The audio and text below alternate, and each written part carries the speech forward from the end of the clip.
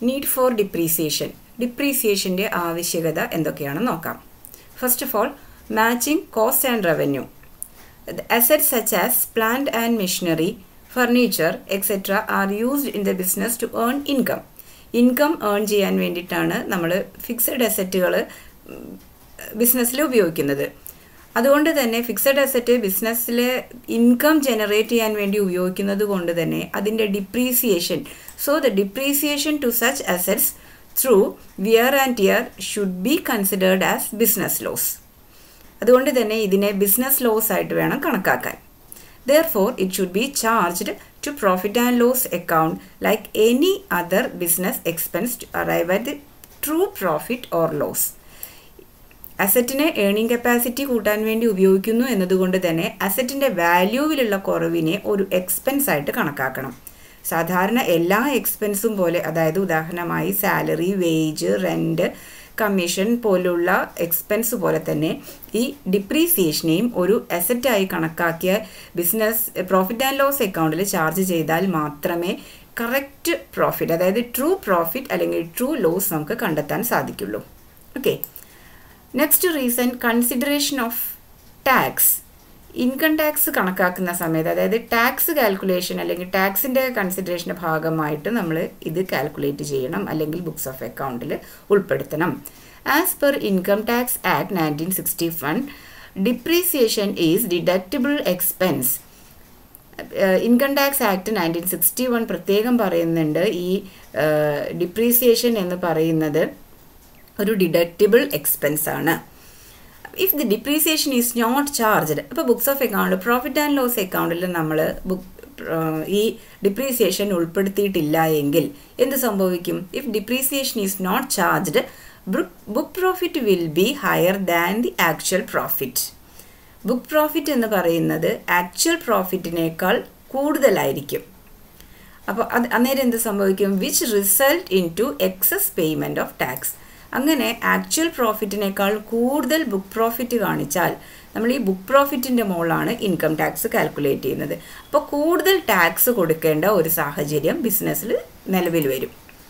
Okay, മൂന്നാമത്തെ ഒരു കാരണം, true and fair financial position.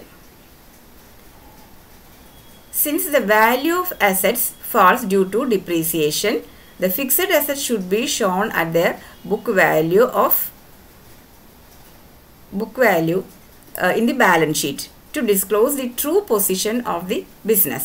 ഇപ്പോൾ ഇവിടെ ട്രൂ നമ്മൾ ജനറലി ആക്സെപ്റ്റഡ് അക്കൗണ്ടിങ് പ്രിൻസിപ്പിൾസിൽ പറയുന്നുണ്ട് ബാലൻസ് ഷീറ്റും ബുക്സ് ഓഫ് അക്കൗണ്ടും ഒക്കെ കറക്റ്റ് പൊസിഷൻ, അസറ്റിൻ്റെ കറക്റ്റ് വാല്യൂ ആണ് ഡിസ്ക്ലോസ് ചെയ്യേണ്ടത്.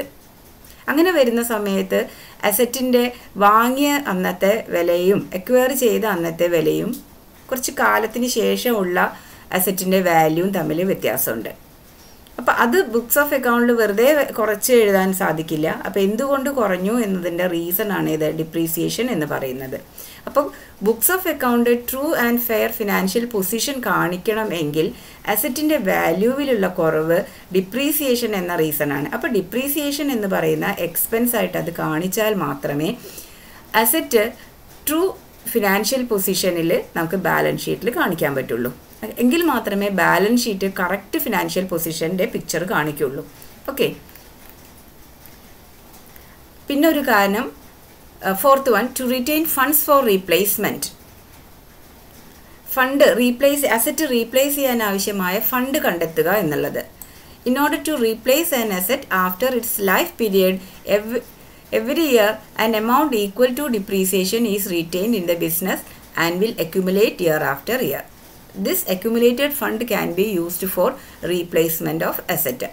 ഇപ്പോൾ അസറ്റ് റീപ്ലേസ് ചെയ്യണം, അതായത് ഒരു 10 വർഷം അല്ലെങ്കിൽ 15 വർഷം എന്ന് പറയുന്ന ലൈഫ് ടൈം കഴിയുന്ന സമയത്ത് ആ അസറ്റ് മാറ്റി പുതിയ ഒരു അസറ്റ് കൊണ്ടുവരണം.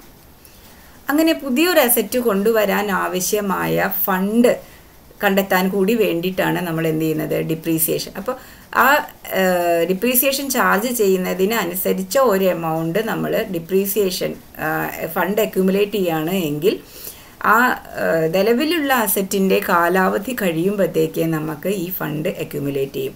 This accumulated fund can be used for replacement of the asset.